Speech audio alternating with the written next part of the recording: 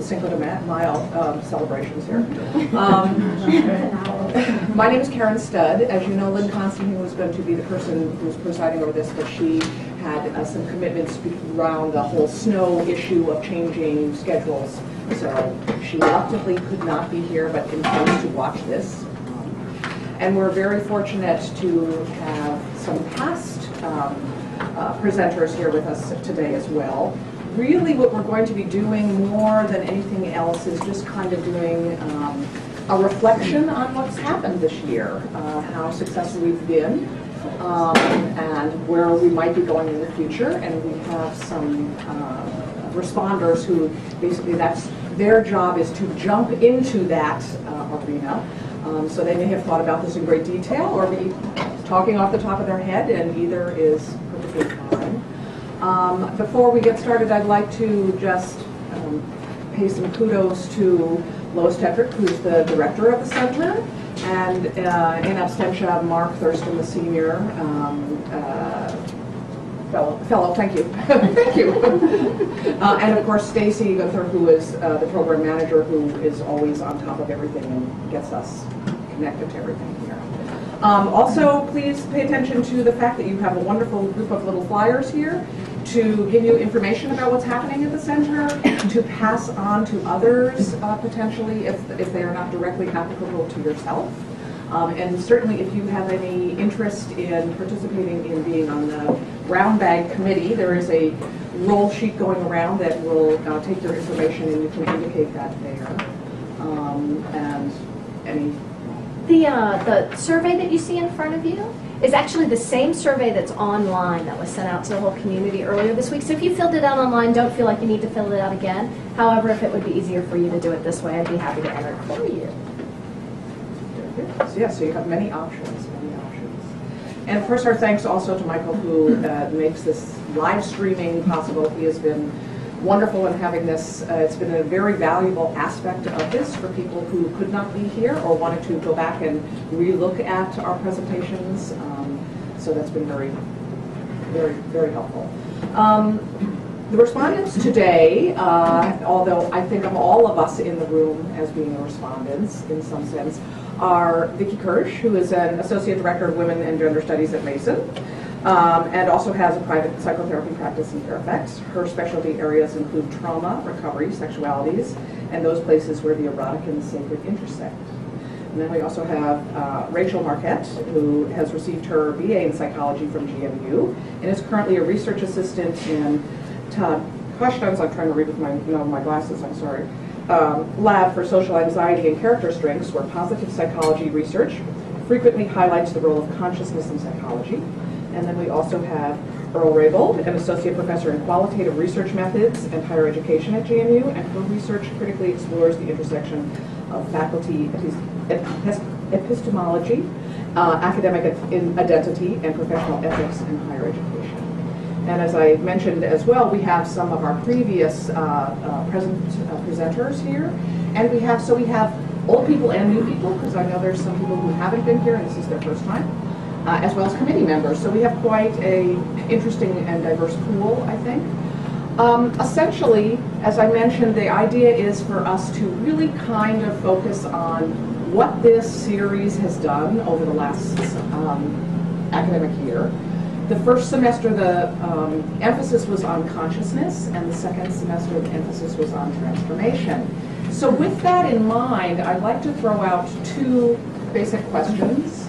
The first one being, what have we learned / taught each other about consciousness and transformation, and how we progressed in defining, identifying those concepts, because that was part of what we set out to do. So that's basically the first area. And the second is really about the future. Where do we want to go from here? And that could include topics, that could include individuals who we would bring in as presenters, and that also could include the format. Right? So all of those areas are possible for that idea of when we think about planning next year and beyond, what would we do and what would we like to do? And I would actually like to start this off by handing this over to Earl, if she doesn't mind, as being the first person to respond, and then please, other presenters jump in there. I see myself only as kind of keeping us on track, but I do want to feel that we get some time to really have this open for general discussion of everybody present who would like to comment or question.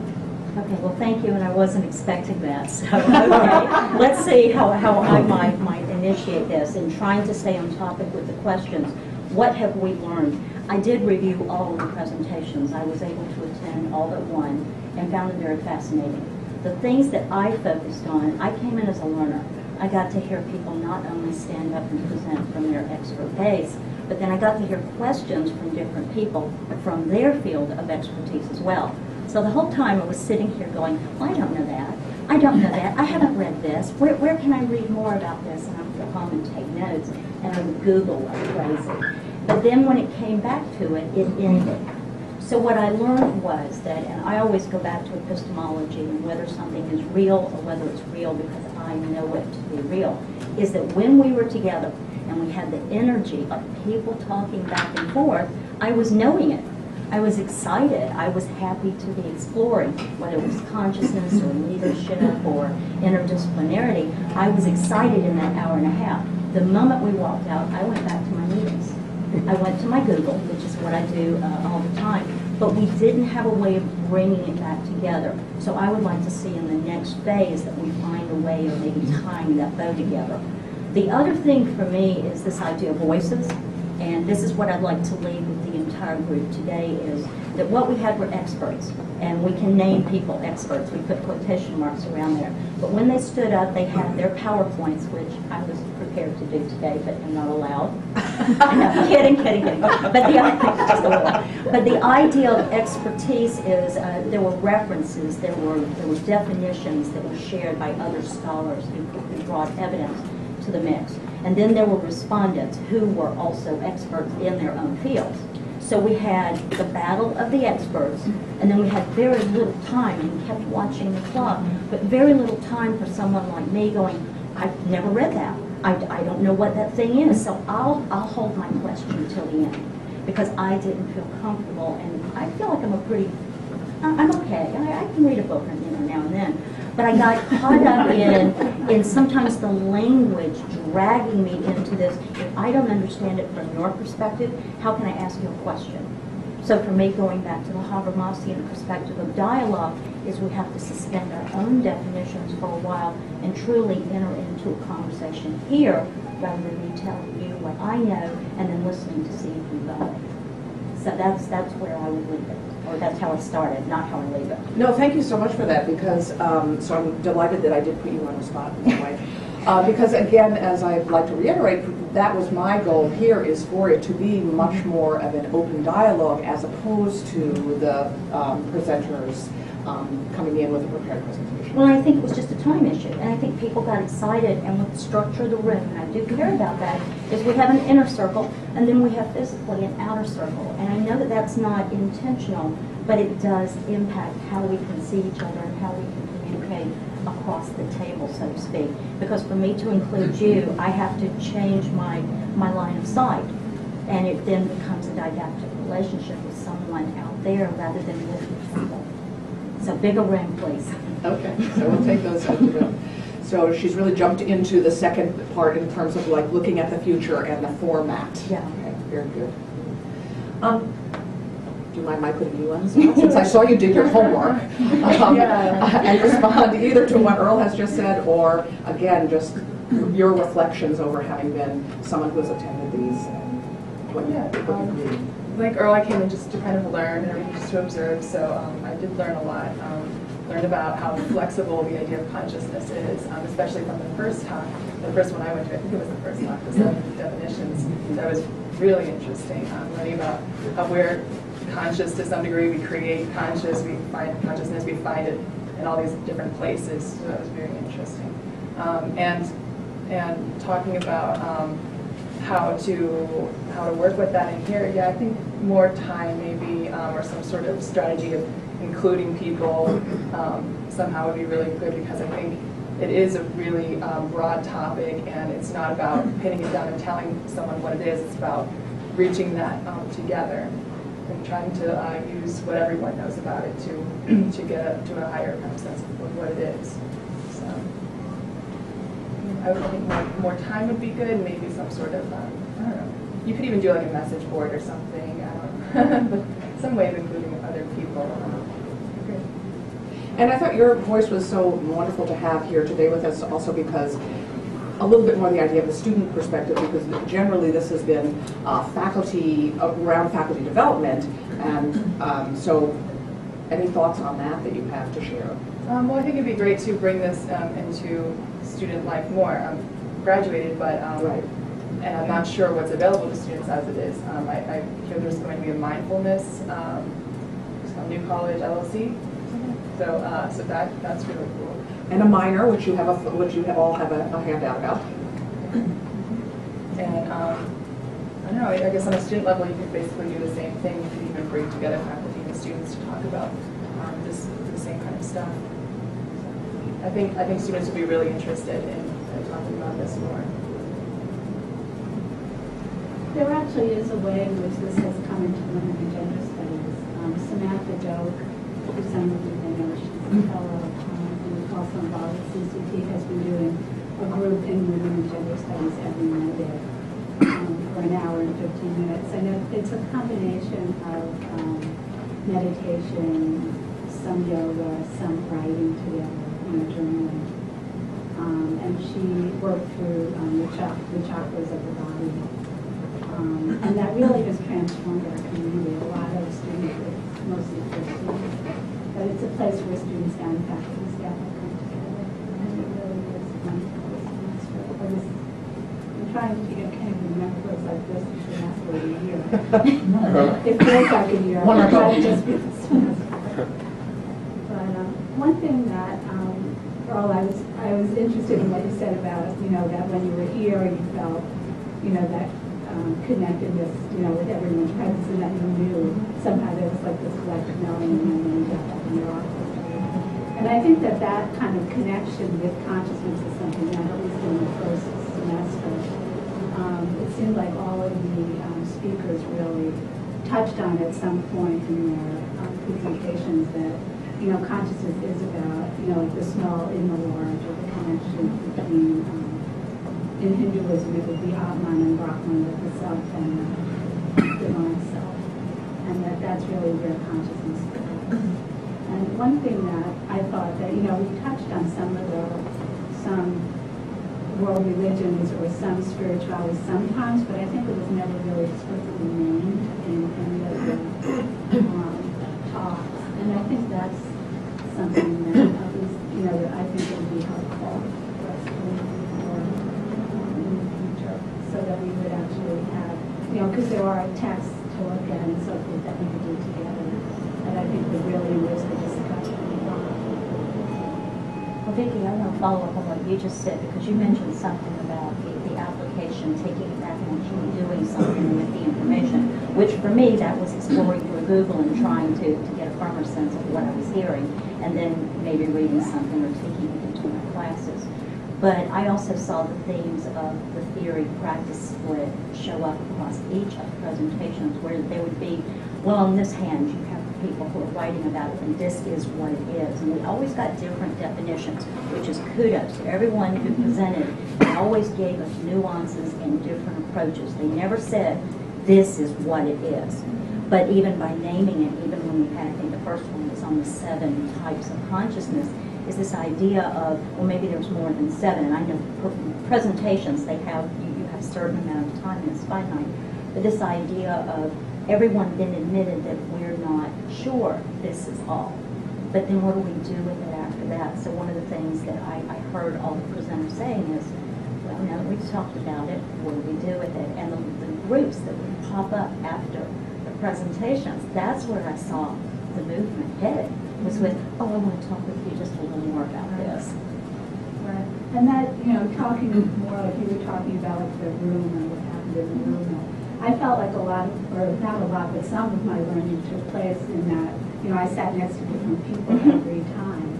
And so I got to know that person, and we talked a little after or during. So that's where, for me, some of it was about what was happening in the center, but it was also about And I wanted to go back to the content analysis of all the responses and the questions, because as I was reviewing the presentations, you could see the heads doing this, or the scowl, or the bodies leaning forward, and you could just say, I'm not going to say anything, I'm opposed to that. When you did, you counted as well. There you go, trying to throw technology in. I think the idea of kind of trying to include everyone is a really good idea, and maybe not worrying so much about turning different people off at different times by the things you say, but throwing something out there for everyone. Like you were saying, religion can be brought into it. How about also, quantitative data? You could have that whole range so that everyone has something that they can kind of sink their teeth into a little bit. So.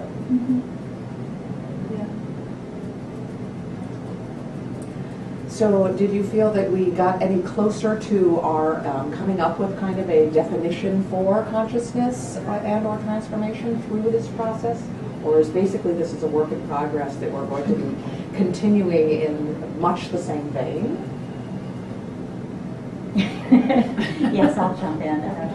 Yes and no, and I don't mean to be trite on that, but we did get closer in that we identified individuals' perspectives of what these terms might mean. And if those are the people who are then the experts, the internal experts, then those are the definitions that we'll begin with. I'm hoping that we will retain that sense of wonder and the idea that, okay, well, today we're naming it this way, but maybe tomorrow we have a different perspective, and we actually honor those people who come in and argue, rather than putting up with them. The idea of naming is something that bothers me anyway, that the moment you have a definition, you then have a way of understanding the construct.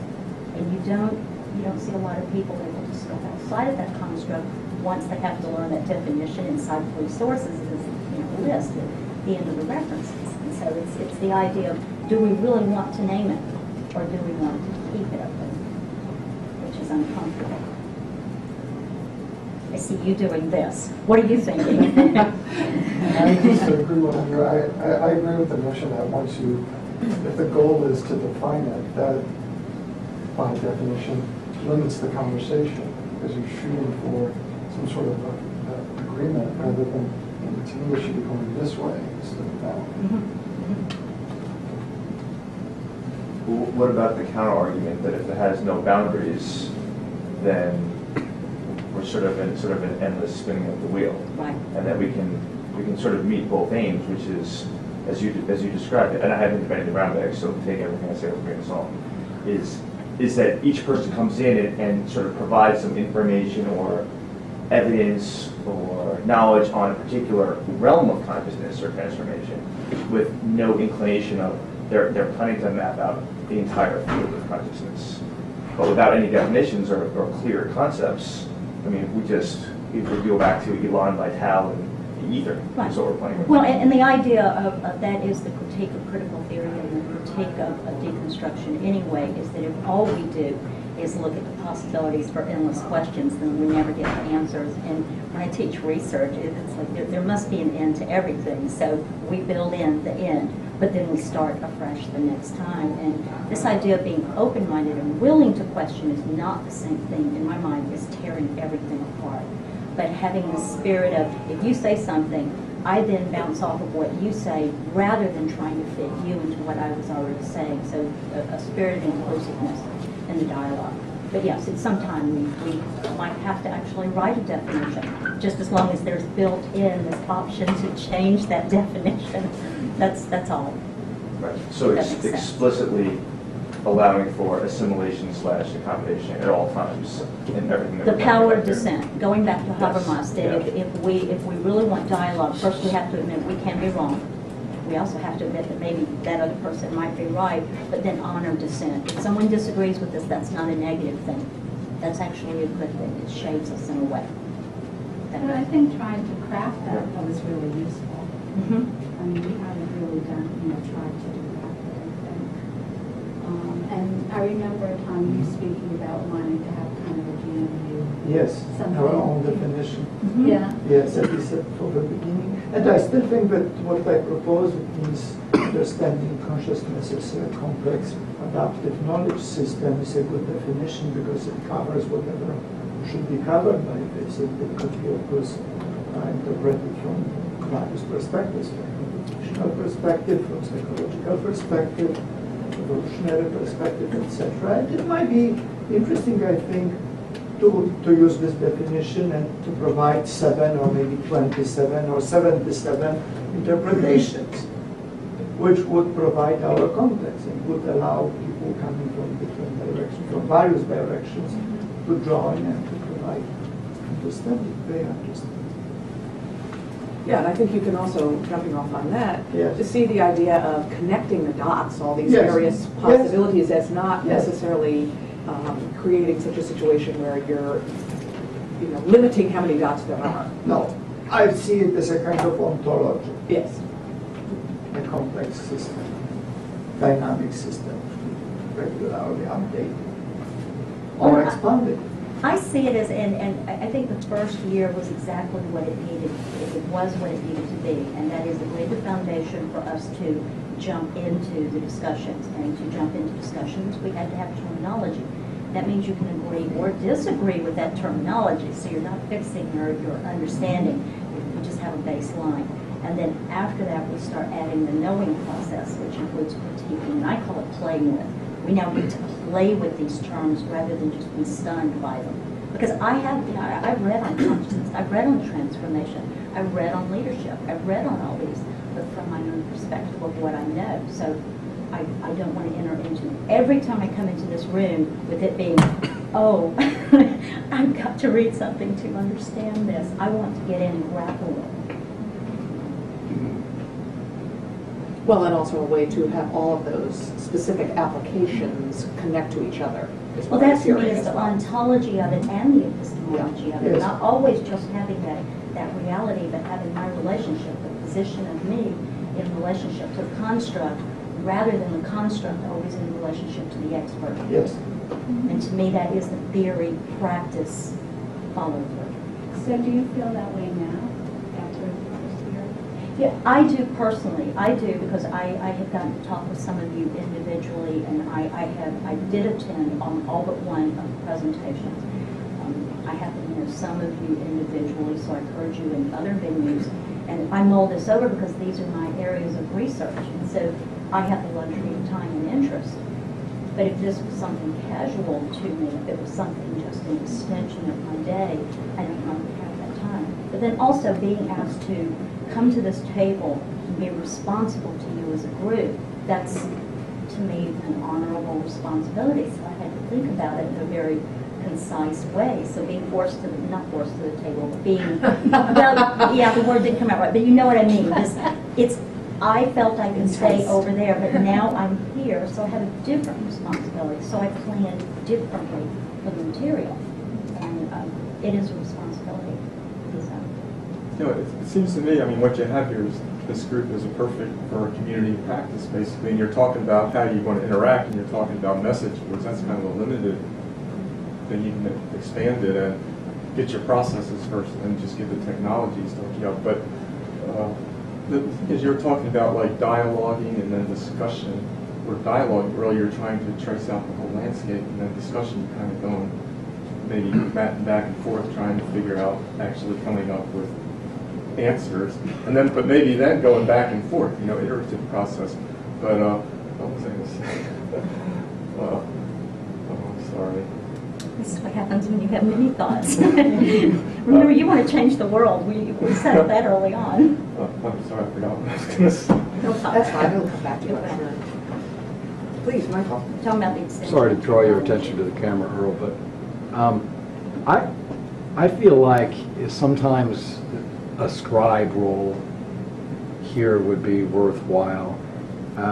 Not in the linear fashion, but I've seen a couple of recent and wonderful examples of mapping, of thought mapping and mind mapping that are three-dimensional and flexible, and I've seen some people that can use the tools very quickly to end up with a visual and a verbal representation of a sort of a conversation that is reminiscent of a constellation of influences and the language around the influences. Anybody else seen this sort of mind mapping tools?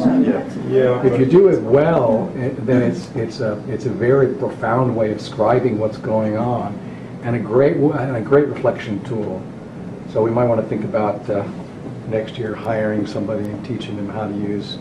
There's a couple of great ones out there, and they're cheap or free. Or even letting one of our research students who wants to use this in his dissertation. Indeed. Use this as an great option for idea. extending their dissertation or thesis work. I just happen to look at it. But for me, that would help me after the fact if I mean, I can go back to the video, but if I had an opportunity to look at the mind map, which sometimes can be, you know, hundreds of feet long relationally, but that way see how we have moved from one thought to another and what influences the next few moments. And in that way, perhaps distill that over time to some of the dominant ideas that we generate repeatedly. Actually, you hit on an area that's actually something I'm hoping to really go in a major Okay, way you have in the my future. permission then. It's not necessarily mind mapping, because I don't think that's necessarily, I think a lot of graphical tools and maybe some new things that are really necessary to get the basic shape of arguments, but then be able to tie them in a graphical way instead. And actually, that's partly what I forgot what I was going to say, is that if you have, like what you're saying, if you have experts, you're right, they're not in the field that they're studying this area, epistemology, they're not going to have that time, and that's and you can't expect that, but you really want it with the interactions, just to learn through that and maybe not expect them to look that much, you know, reading books on things that are outside their expertise. They just won't have the time, but they could find that in interacting with each other and archiving it in a way, and then also, like you're saying, having a nice well, not a roadmap, but kind of encapsulate the thought visually and have links that you can continue discussions. And actually, there are ways that you can base that on some rigorous logic type of things that you could put together, have moderators determine what fits into the argument, ultimately change that map. That's And I think that's a good way of thinking about where to go from here. You know, you have people who can talk about consciousness in all the different fields on campus, so why not have them do that? We can get all that information and think about what links up, you know, what goes along with what, and learn new things by doing that. Even, you know, in student life too, you could have the way that consciousness works in the various subjects that the students are learning about, and what can they bring from incorporating consciousness into what they're learning about. But one person who's really into some of this, but in a different way, is Robert Horn in visual language. I don't know if you've heard of him, but he's actually written about a book on visual language in visual language, where he's actually saying this is a naturally evolving language, not like Esperanto, which people created and never took off. This is something that's actually occurring, and I'd recommend you read that book. But he's also very heavily involved in putting up some of these maps online and actually having these types of discussions. Kind of what I was saying, but based on what he's talking about, he's been doing it for a number of major issues. I haven't looked in this for a few years, but that's something. Please. Shifting a bit, I just wanted to say for me, I have sat through all of these, of course, and I found that the more provocative the presentation was and the discussion was, to your point, Rachel, not worrying so much about pleasing people who are in the room and coming to agreement, but instead to stimulate. Like, Paul, I thought your presentation was quite provocative, and I think by design. And I think that stimulated some really interesting discussion, some real passion in the room. So I think as we're looking forward, again, Rachel, to your point of thinking more about letters maybe a little farther out there that might stimulate us even further and open up, you know, get us out of that comfort zone and kind of thinking about challenging us a little more. My favorite quote, Carol Gilligan, conflict is the harbinger of growth. It really is, and when we think of conflict as something that needs to be solved, or conflict as a problem, and conflict from a dialectical position is here's the opportunity now for us to move forward, and without conflict physically, intellectually, cognitively, we stay who we are. So I think consciousness kind of goes above the conflict level, where you can see more about what's causing the conflict and have a kind of more open view of the conflict. When you have have a sort of an open, very conscious attitude towards it, you're not. came up in the presentation as well. And I think also what you're saying is being able to step back from my own head and see the conflict in my own cognitive processes as I'm sitting here be able to step back and almost do a meta-analysis of my own. I think to me, that's where the best, I think of my own teaching around issues of social justice as creating and then helping students work through cognitive dissonance. That's where the best learning occurs. And without that dissonance, it's easier, but not as fruitful. Are you familiar with Liz Associates and her work on participatory consciousness? No. Because you remind me of that in your presentation, but also in what you're saying now, where she talks about she's speaking from the position of researchers, that this idea of we have to work through our subjectivities, and I somewhat agree with her and somewhat disagree with her because I'm pro working through subjectivities in our research. She says, enough. We've spent so much time, like you were saying, asking all these questions that all we end up with is a lot of questions. And Luce says what we have to do is understand that when we come to a research venue or to the table or whatever it is, we're coming with our consciousness. We're coming with who we are. We don't need to apologize for that. We do need to be aware of that. But that other person is also coming to the table with her, his consciousness. And again, we're not trying to change it, alter it. We're trying to understand. So the point is we're creating a third, and it's a relational consciousness that we're not disallowing you and me. We're allowing for a third way of knowing each other that goes beyond intersubjectivity and goes beyond me trying to get a word that I didn't know you understand me. So I can say, perspective transformation, and through dialogue we can come to a shared definition.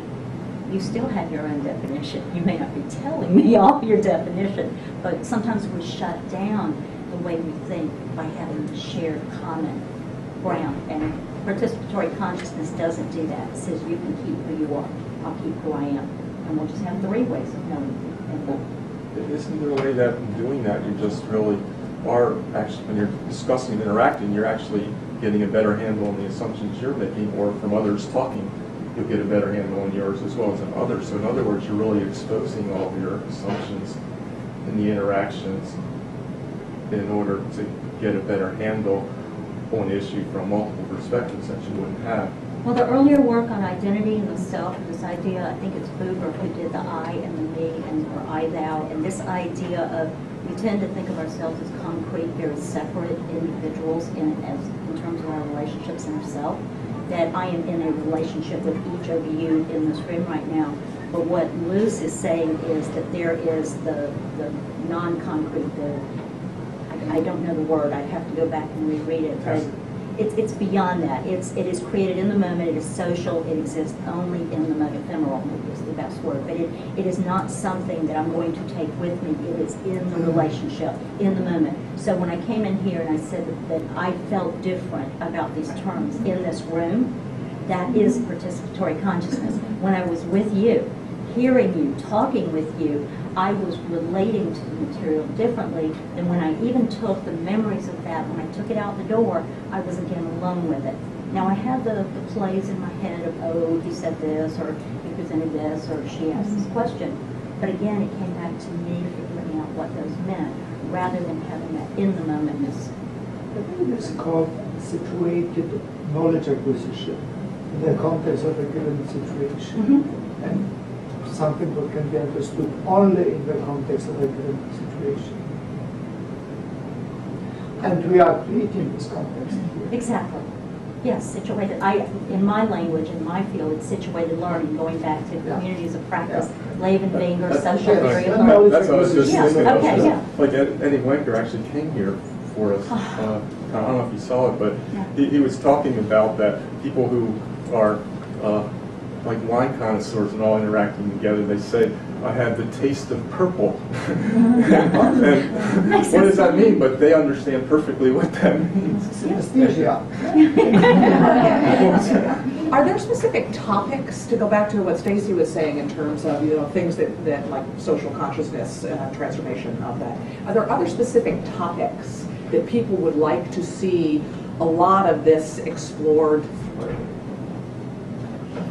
Ideas for specific topics that somebody might want to talk about? Yeah, I must admit that I'm subjective, of course, this might present one of my present interests, but I think education education. How to bring all these great ideas to, for example, engineering education, which is driven not by theories or formal models from psychology, but by engineering practice. And evolution is incremental, very slow, while we need revolutionary changes, paradigm changes. So there is a contradiction between what we can do in the context of our limited understanding of fundamentals and what should be accomplished using the power of consciousness, for example, psychology, etc.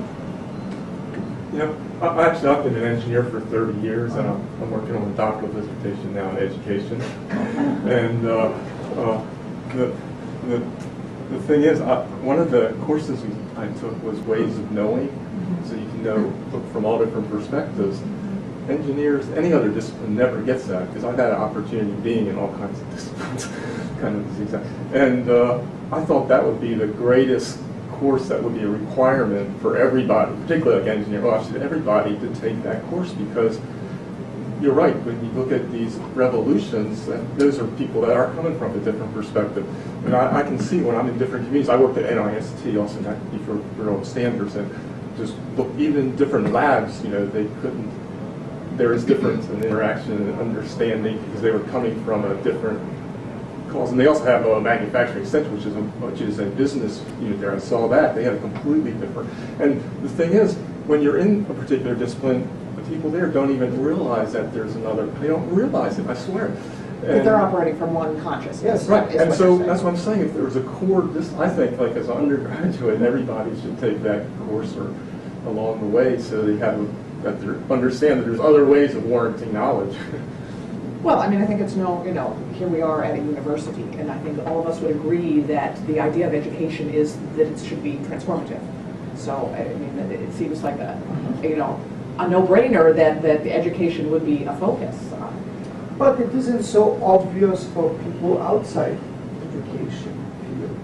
For us, for engineers, education isn't about so much transformation, but providing detailed information about sizes of bolts or types of bolts or welds and very technical, very pragmatic information. Not about changing attitudes and changing thinking. Actually, as a designer and engineer, see, I think that, you're not supposed to say that here, I think that idea is totally wrong. What idea is that engineers do, I agree with you, engineers think that way, and I think that's the wrong way of thinking. Yes, of course. Somehow there's got to be a way to get that word out. Well, maybe not wrong way, but limited way. Yeah, of course, factual knowledge or engineering, pure engineering knowledge is absolutely necessary, but not sufficient. Well, at some point, we have to tap into either what faculty and students want, so they will spend extra time doing X, Y, and Z, or we have to tap into what they need, whether it's faculty evaluation or how to do this thing better. But I think in terms of, when we would come to the presentations, I came because I was interested in a broader body of knowledge. I had no idea what you individually were going to talk about until I came in and heard it. Afterward, I would go back and say, oh, I wish I'd invited so-and-so. Oh, I wish I'd known. So I think that a little bit of pre-planning and making materials available so those of us who can connect individuals, because I will do that. I will hip hip hooray for the group if I know how to invite people that will fit. The other thing is if we can make sure that there is, we go back to the theory practice, that whatever it is we're trying to accomplish needs to go beyond just learning for the sake of learning. Now, I'm all for that, and I will do that. But if we want to change people's practice, we might have to give them a clue as to how we might do that. So how might you integrate this into the syllabus? What might you need to cut out in terms of content to include process? Because frankly, we still only have 15 weeks to get our material across, even though there's so much more to share. So we have to think structurally and literally sometimes. But we're also hoping that's something else, which is that increasingly in the schools that students are coming to, at least from undergrads, anyway, they are more and more going in the opposite direction. And so, different ways of knowing that. I think it's great that that's an education program, but coming from an education program itself, basically what I see is more and more is that teachers themselves are learning basically to be technicians and not to think broadly, and they're preparing students for tests, and there's a lot of rote learning.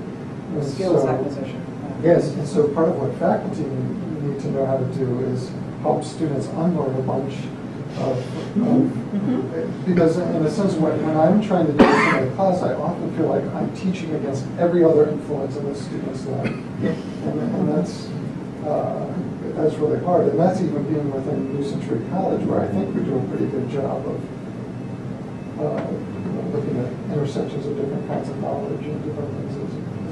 I share that with you as well, obviously, in women and gender studies, but I think that it would be wonderful to dedicate time together to more practice or praxis-focused groups, brainstorming groups where we actually came in and did the work with our courses or helped other people to transform, their courses, or just much, very hands-on.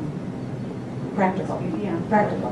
Just a point of clarification, I think what I'm hearing a little bit is like a learning community. Is that something that appeals? Okay. Yeah. Oh, please.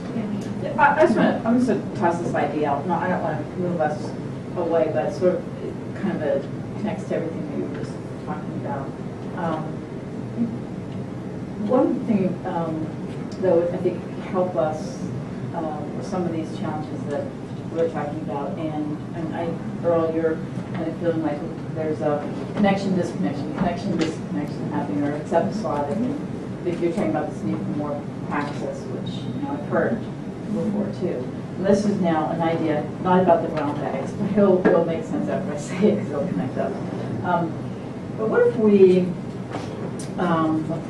through CCT, sort of dedicated some resources and said for the next 2 years, we're going to fund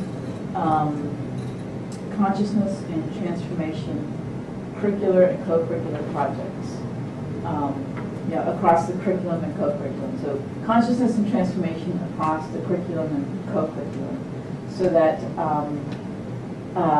faculty and staff in particular would have the opportunity to work in small groups or individually. Like, so for example, if I wanted to teach a new course, create a new course that had themes around the educator and consciousness, so I'm just going to toss that one out, then I would apply for this funding and be in community, like a learning community, with everyone else who's going to be working on funding projects for maybe a week or two in the summer, and get a stipend, and any kind of small resources you would need, or if it was a co-curricular kind of program that would get at furthering the work with students learning in consciousness and transformation. I'm making this up as I go along.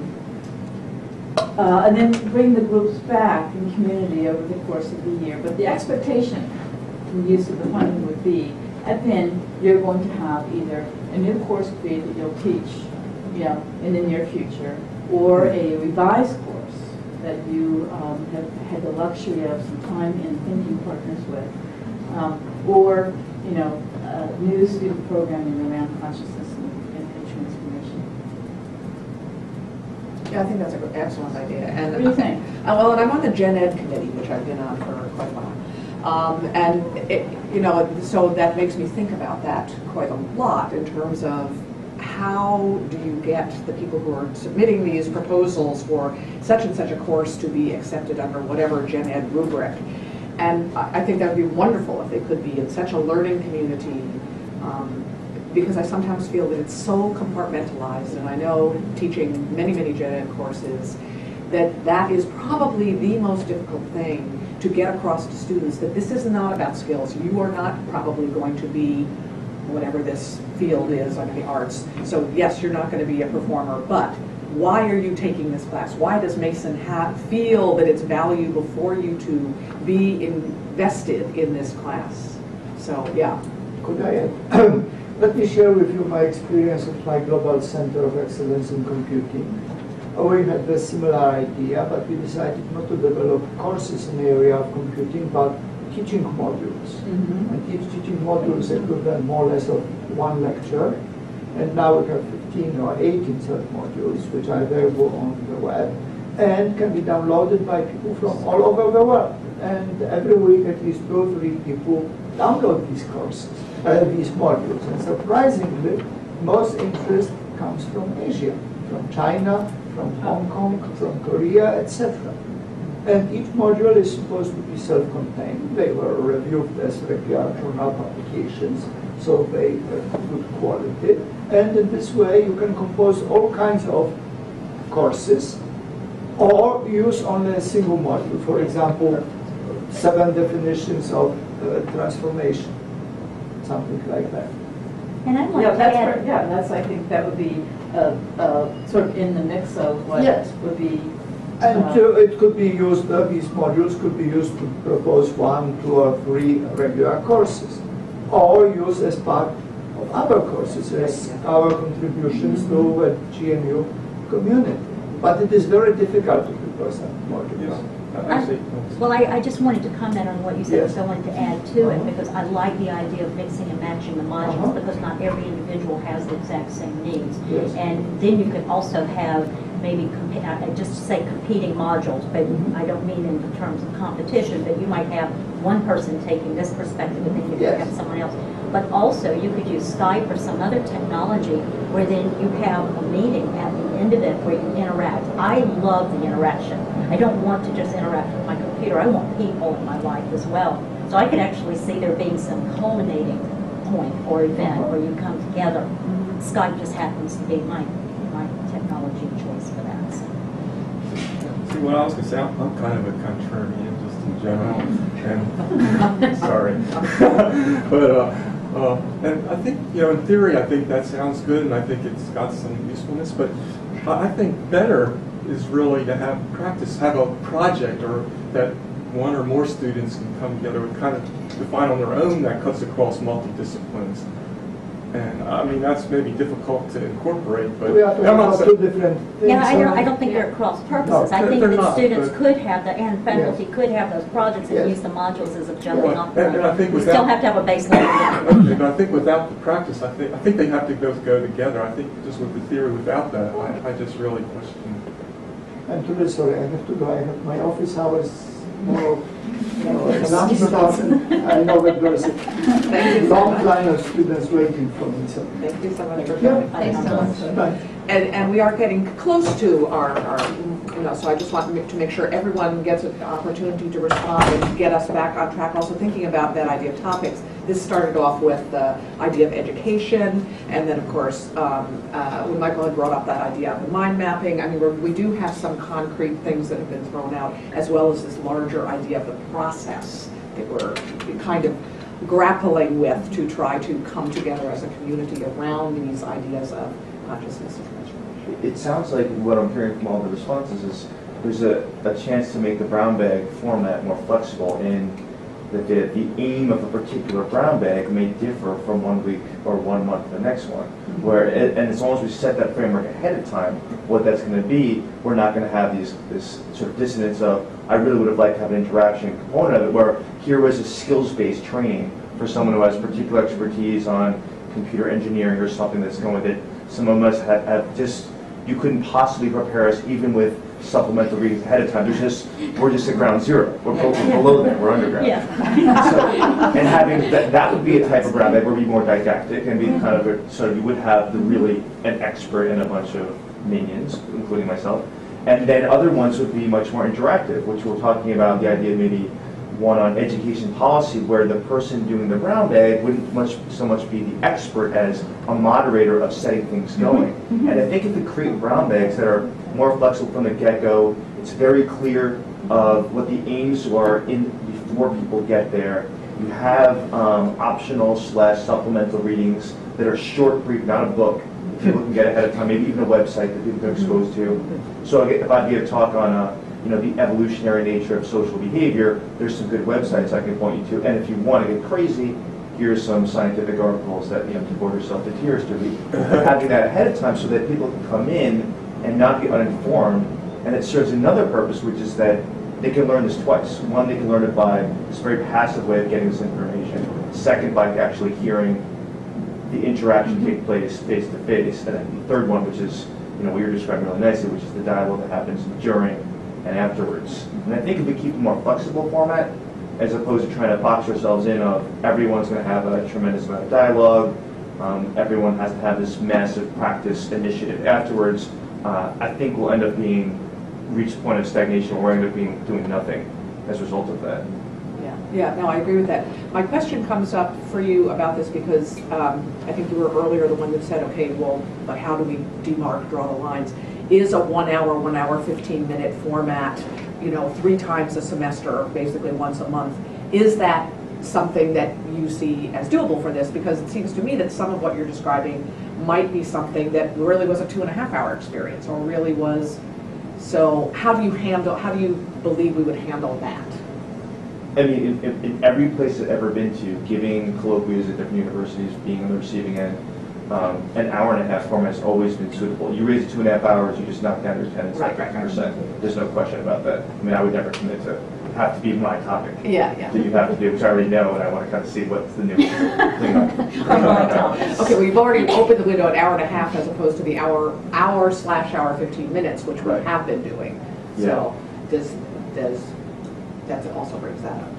Well, I also like the idea of combining or thinking how to put these different ideas together. So having that, and I do think an hour and a half is necessary, but also have the modules, also have this coming together in terms of the learning community, maybe in summers or whenever, but having the different options for intersecting with different people, because I'm now working on a couple of different research projects where the ideas sprang out of discussions, but it just happened that that other person also was at the meeting, and so there's no way of connecting us to each other unless we continue to show up. And I ask the question, that person says, "Oh, that's who I am." That was my idea. Well, this is what I think Rachel's idea was kind of dismissed or maybe ignored a little too quickly. The message board is a nice baseline starting point. It's not the answer, but it's a vast move in that direction. Without that, where you do have an actual physical trace of what's happening afterwards, I think is a really important avenue. And that mind map that Michael brought up. I like that too, yes.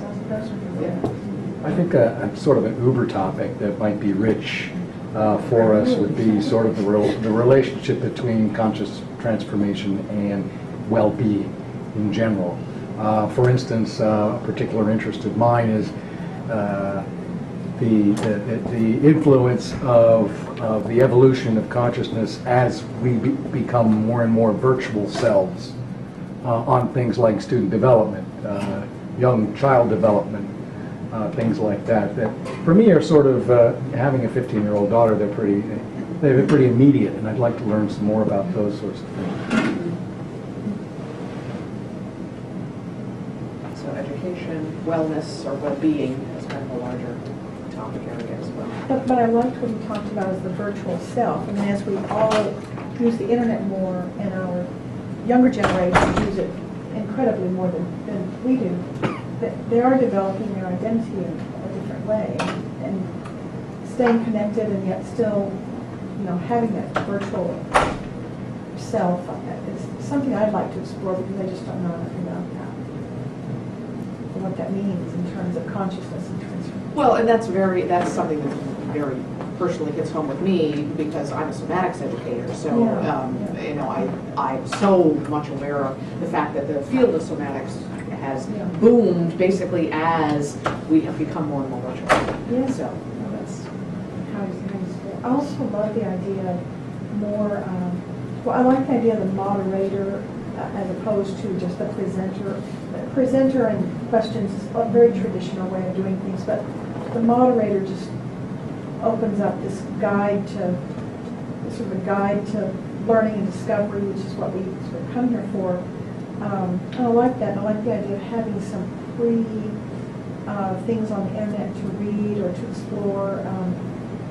When we did the one on positive psychology, I went all of what Earl does, Google around and see what I could find so I could learn more, so that when I came here, I could not just enter into the conversation, but I could enter into my mind about what I thought about it. I had a sort of place to begin to think about it, and I think that would be helpful. Yeah. It doesn't have to be books to read necessarily, but suggestions of books and suggestions of websites and. Yeah, no, I think that's a great idea. I think that'd be really Great great idea. as preparation. Yeah. Because these are rich discussions, and they're, and we're all here because we are learners, and Well, and I think to go back to Earl's point too, and to piggyback on that, and follow up, which I think the message board can also serve lot of as, message boards. so that it doesn't just have to do with the physical interaction that we have here where people are engaged in this give and take, but the, you know, the precursor to that, and then the follow through or aftermath of that. So it's not just a discrete event that sits Right. there by itself. I like the idea of the message board beforehand, because one thing is a presenter has their preordained material. The message board happens beforehand. They start modifying what they're going to present Exactly. because they kind of get a better idea of what it's exactly getting excited about. And I know for me, if I was going to present at a Brown Bag, I would love to have that dialogue to inform what I'm going to give. Because you don't know who your audience is. We make a guess. We make a guess, and we can be really off the mark. And if it's a 30-minute or 40-minute presentation, you can be way off the mark. And I like the idea of retooling the idea of the message board to not just be a thing that I do over there. So it's not this didactic, I relate it to the message board. It then becomes interactive, and I like that. I like that. And I love the mind map. Across time and space, yes. And you can have thoughts after this physical meeting that you might think are, you know, pretty good. You want to share, you want to put it out there, and not have to wait for the next meeting. Maybe it doesn't come up, maybe forget about it, so you have a place to say. I was very happy just to get the links to the presentations, because while I attended them and I took notes, those notes, who knows where they went. And I remembered general topics, but I didn't remember the points. And I really found it interesting to go back and watch people ask questions, because it's what you're saying. You're having to watch someone deal with interacting with an audience that they couldn't presuppose. And I think that we've tried to like decenter the experts here, you know, as much as we're able, but I think that in this important for doing. Because I think there have been a lot of people in this room that we haven't. Yes. So not only the people that we didn't invite because we didn't realize, you know, that the top of things going on, even in this room. Well, and I like the idea of purposely saying to try and attack the status quo traditional approach to Brown Bags. Because the way it's designed now, and I always try to de-emphasize this in classes, is the reward is the person who's really good at extemporaneous thinking. And we don't really care about how the speed of processing, we care about the quality of the ideas. And so this is where the message board beforehand and afterwards, we don't lose those people, or even more introverted thinkers, which is they just like to need to meditate on ideas. And so the more that we can have that, the more we don't just have the quickest gun that is drawn, it ends up being, which is, we've all seen this in our career, in our departments. It's the same people because they're quick thinkers or they're contrarians. You know. It's my way, I'll go myself the same way. That's squeaky wheel. And I wonder how you would access the message board, if it would just be like through the CCT website, or anyone could see that and chip in some sort of idea? I would have to take that under advisement with lots of people who know much more about that kind of thing than me. Rachel, I would think it would be something that everyone could see, and it would be interactive, so it could build. Yeah. So it wouldn't be just, you know, I'm gonna put in a comment and it's gonna go somewhere to a presenter that I'm never gonna see again. Right. Yeah. But that might stimulate other people's thinking as well, is what I'm thinking.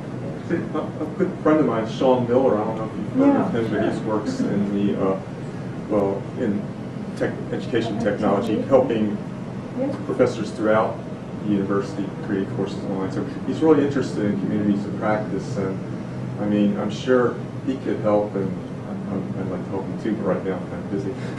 But, you know, to help a group like this, help put up something that could evolve and start small but grow into something more. Be on my portal. And you increase the attraction to CCT, which is people look at it, they find it, and say, oh, I should have been at the presentation, I'll be the next one. And the idea is, the way it started out, CCT being there at the beginning, was we were uber inclusive for everybody. Then people dropped off because they felt that their ideas didn't get enough weighting. And now we're kind of where our group is. I think what you want is organically to bring people in or attract the message. So we want some way for the message of the idea that these things are available online, but the message for it as well is these are the topics. I didn't even think that was part of the presentation because they get a one-page blurb about what the topic's going to be. It might morph into something completely different. Right. And we want to make sure that people recognize we might move into politics, we might move into education policy, we might move into entrepreneurship, who knows what. And we want all that to be an advertisement for CCT. It also becomes a way to document the existence, and sustainability is this idea that you have a history.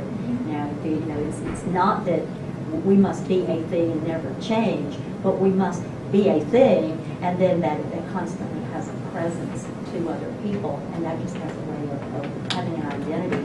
And I do have to say personally, because I am in the College of Education and Human Development, but we don't have departments. I'm not a member of a program. I teach qualitative research. My PhD is adult education, and my research is faculty issues. So I'm affiliated with higher education in terms of my professional identity. But I come here not just to learn, but to have an identity with you. Mm-hmm. And that's the being with you, not just being me here. I am being with you. And I do think that the Brown Bag was conceived of that originally as the idea of faculty development and support. And so I do think we need to at least come back to that notion, and even if it goes someplace else, acknowledge that. Yeah.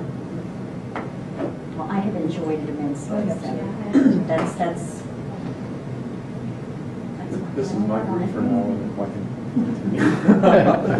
can. Well, there's still food, so please make sure that if you haven't had something to eat, grab something. And please do fill out the survey. And fill out the surveys. and